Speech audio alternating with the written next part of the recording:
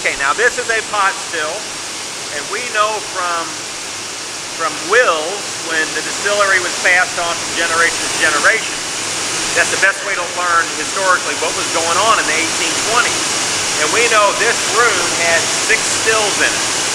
But this is how big they were, or how small they were, depending on your frame of reference. Nothing like we have today. But whereas we are holding 2,500 gallons and have enclosed steam coil heat that we can control, these were over open fire.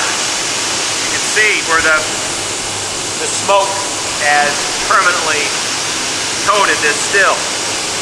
So this still was built in 1807 over in Lexington.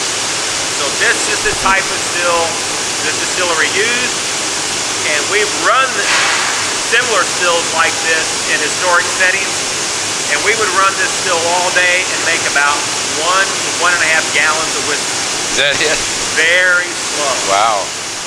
So it all would come out this out here, yes, right? It would come out, and we'd have a wooden flax stand, as we call it. We'd have a condenser with cold water in it and a copper coil, just like you see in the movie. Right. That's how it was done. Would I be drinking bourbon right here?